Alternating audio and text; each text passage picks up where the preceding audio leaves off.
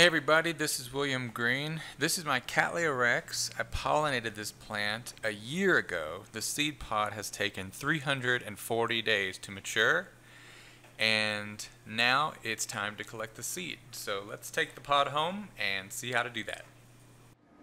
Okay, here I am in the kitchen with the seed pod, and it actually came off the plant really easily. I just kind of pulled a little bit and it just peeled right off. And so you can see that it has started to split open.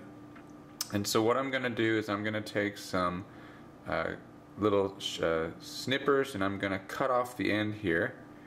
And then I'm going to leave the seed pod to hang inside this. Now this is like an infusion bag, for making tea or something like that, but it's a really big one. And I'm just going to clip with the seed pod so that it kind of hangs in here, and just the seeds are going to be able to fall out and dry out. The key during this process, as I understand it, is to keep everything as dry as possible. So that's what we're going to do. Okay, so hopefully we're not going to have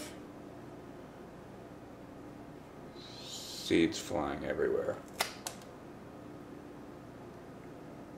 Okay, so when I did that, it caused it to split a little bit more. But, oh yeah, it looks like it's going to split all the way open now.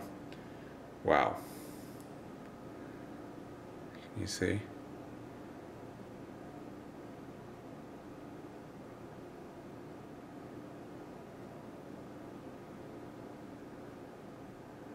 On all the different sides, and then it looks like it's going to split there. Okay. Alright, so if you might be wondering what orchid seed looks like, well, each seed is about the size of a speck of dust. As you can see, there's millions of them in the pod, and so when you collect it, it's just going to look like a little pile of dust. Okay, so I'm using the clip here to just hold the stem of the seed pod, and then it's just going to hang in here. And it is going to hopefully dry out and pop open, and the seeds are just going to fall out. That is the goal. This is the part that I cut off here.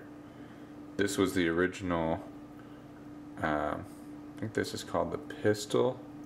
This is where I put the pollen a year ago, and then it came up and fertilized the plants. So that's it. We're just going to wait, I guess, a couple days for this to dry out and hopefully open up. Okay, so we are actually fast forwarding several weeks from what you just saw. So after about a week of leaving that seed pod hanging in the cup there, I ended up with this. And I'm gonna just take out a little bit of seed so that you can see what it looks like. You saw it kind of floating in the air a minute ago, but so this is basically what it looks like. It looks like a white or like a yellowish powder, right? And so, yeah, the seed just kind of fell out, and then I just, collected it in this big tea bag, and then I just, fold it up, roll it up, and then I mail it into the laboratory, and then they're able to get it and sow the seeds. So I just also wanted to show you what the seed pod looks like when it's completely dried out. So, originally it was all one piece like this, right? But I kind of tore it apart, and you can see there's still some seeds left in there. That kind of yellowish stuff around the middle there. And of course there's little bitty seeds everywhere.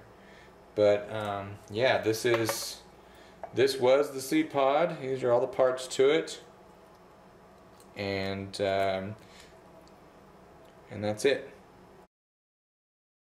Alright, so then of course the final piece of the puzzle is, did all of this work? So what you're looking at now, these are images through a microscope of the seed, and these are provided by Myers Conservatory. And so as you can see, There are little green blobs in the microscopic image, which means that there are viable embryos in the seed, which is great. It turns out about 25% of the seed was viable.